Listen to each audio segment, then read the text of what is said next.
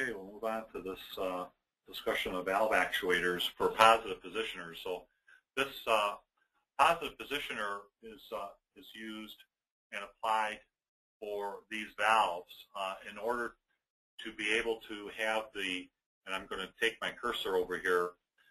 It's very difficult to see it in this particular picture, but inside and through this valve actuator, there's actually a pin, a rod that comes through this area and tells this positive positioner, which is this gray box with the black knob on top, it tells this positive positioner what position physically the disc and plug are in. So what we want to do is be able to give feedback about the actual physical position of this valve and plug and sitting on the seat, and what position is this actually in.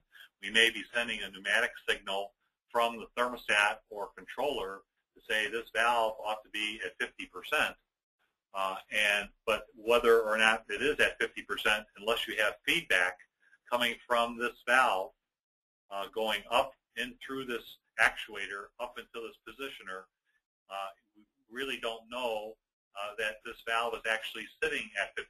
So they invented these positive positioners to be able to take this valve signal coming in, and it will be on the pilot side of this positive positioner. The branch line would come in here, and you also have available full main air pressure coming into this positive positioner, then to be able to say, if I'm not at this 50% position, the positive positioner says, oh, I need to be at 50% because the controller is telling me to be at 50%, and it will then take the full 20 pounds of air and either push up or pull down on this valve actuator to be able to make sure that the valve down here towards the bottom is at 50%. So this positive positioner has a couple of functions that actually make sure that the valve is where it's supposed to be. In the example I was giving at 50%. It also has the ability to be able to what we call start the sequence of operation from whatever this controller branch line air pressure is coming in to the positive position with. It can actually be dialed to say, I want to start at 3 pounds, or I want to start at 4 pounds, or I want to start at 5 pounds, and then the spring range of the actual valve actuator will take over from there. So that's the purpose of this black knob that's sitting on top of here, to be able to move that back and forth. So as you might imagine, I like to use the word stiction. It's a combination of the word sticking and friction. As that stem becomes sluggish or becomes sticky in the packing, the positioner will oppose that and maintain smooth modulating control.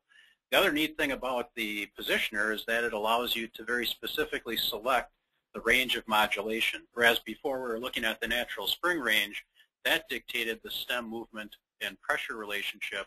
This device allows you to make that act over any range you wish with great precision.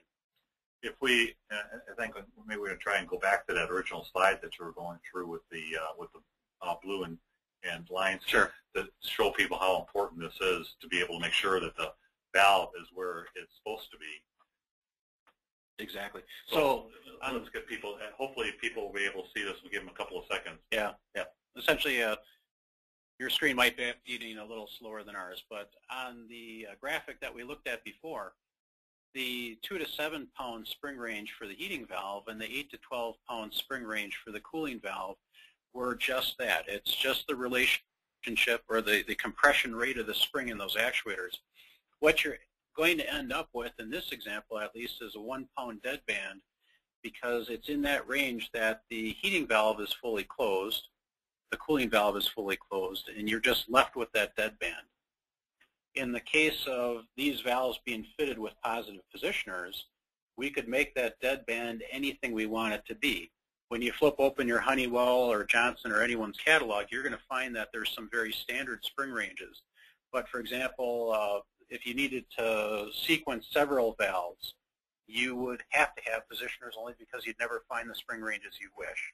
So this allows you to not only maintain very precise motion of the valve stems, but it allows you to sequence outside of spring ranges that are commercially available.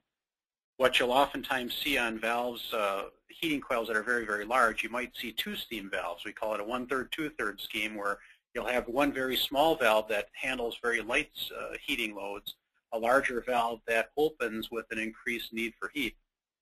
In that scenario, you'd need to have a positioner on each because we want to control the spring range, the start points of those two valves so that they never overlap into the cooling range.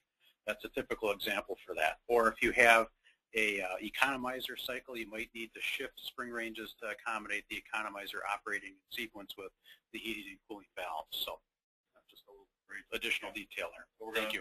We're going to jump forward a couple of back to our original and get into the pneumatic damper actuators here. So bear with us as we step forward. And we'll give you a couple of seconds here for the system to catch up, and you should all be seeing pneumatic damper actuators now. Right, and on the bottom left, I should say, let's see, there's 1, 2, 3, 4 electric actuators toward the bottom left.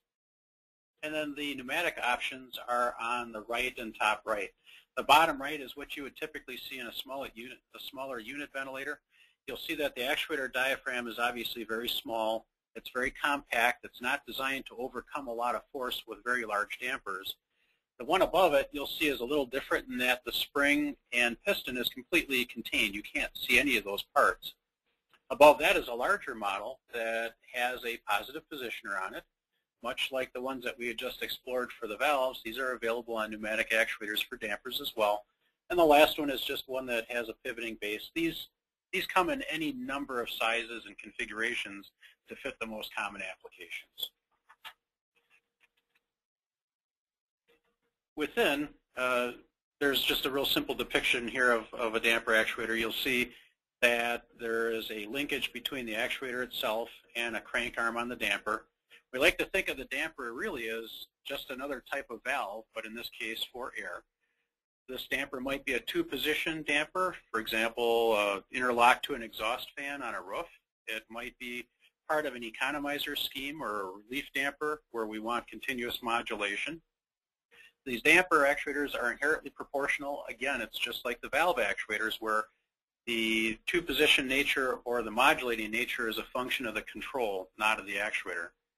Unlike valves, damper actuators always retract on a fail in pressure. A loss in pressure, the stem retracts. So as you air it up, the stem extends. The fact that the actuator is going to be part of a normally open or normally closed damper is strictly in how it's linked. Yeah, so let's take a look at that on the next slide.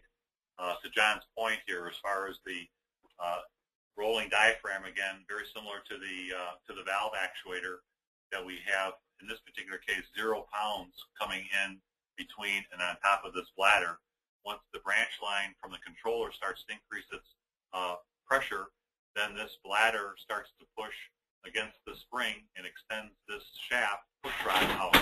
So the rolling diaphragm here again is taking the I guess the changes as far as the air pressure coming in on top of the bladder. And like John was saying, in this particular case, we have this particular damper with the push rod being actually attached directly to the damper blade. And the damper blade in this particular case is attached above the axle of the damper. So this round circle that's right in the center here is the axle or center point of the damper blade. So if this rod then starts to push against it as branch line air pressure builds up, in this case we're actually going to be pushing this damper closed without any kind of branch line air pressure, or at 0 pounds like this is showing. This damper is actually going to be full open. So that's the area that John was talking about, that there is no such thing as a normally open or normally closed damper actuator. It actually depends upon where and how this push rod is attached to the damper itself, and therefore that in the field is how it's determined whether it's failing open or failing closed.